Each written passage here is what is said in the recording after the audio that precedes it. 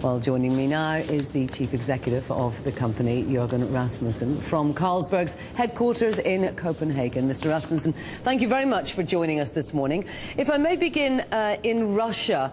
Yesterday, Russia announced that it was going to ban wheat exports elsewhere. How will that affect you worldwide, and how will it affect you with your Russian business? If you look at the 2010, what we have guided on now would include what we see in terms of development on our barley price in Russia. So the uplift in the forecast and the forecast for this year does reflect what we see in development of barley prices. But overall for the group, because it does vary a lot by market, also if you look into 2011, what's the likely impact by market, by region, the impact of potential increase in barley prices will not have a material impact on the overall group's results. Is that because you're hedged against them, or because you don't expect barley prices to soar as much as they did, say, back in 2007 and 8? We clearly have very good visibility on second half 2010, and if I talk Russia specifically, yes, prices will be slightly higher in the second half than it was in the first half when we talk barley. But for Western Europe and for Asia, will still be down in 10 versus last year. 11, I don't want to be specific about, but we have pretty good visibility because we started buying and hedging some months ago and have good visibility for next year, and the impact overall for the group will not be material. Now, if I could just stay with Russia. Price increases in some markets. Okay, if I could just stay with Russia for a moment. Budweiser has been introduced to Russia by InBev.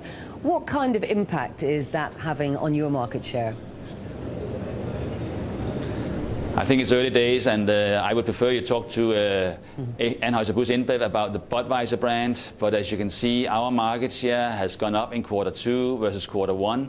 So exactly what we said, we believe we will keep increasing market share and come out of 2010 with a higher market share than 2009. And then I will leave it to Anheuser-Busch to talk about the Budweiser brand and its performance in Russia. And but it's still a very small brand in Russia. How much more growth do you think you can get in the Russian market? This year, we still expect the Russian market to be in decline based on this significant increase in beer duty implemented January 1st this year. So this year we expect high single-digit decline. But going forward, we would expect this market to grow on average by 3 to 5%, coming out of the crisis and also after having been through this significant beer excise increase we saw in 2010. So long-term, medium-term, on average, a growing market, 3 to 5%. Now, if I may move on to China. You said that there is room for 4 or 5 main brewers in China, and indeed you've increased your stake in a Chinese brewer. Is that something that you will continue to do?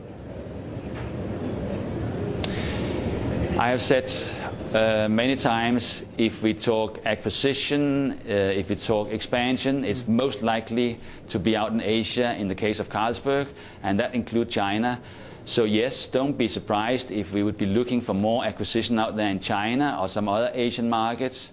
And we certainly see us being able to play a key role in the future in the Chinese market. We have a very strong base in the Western China.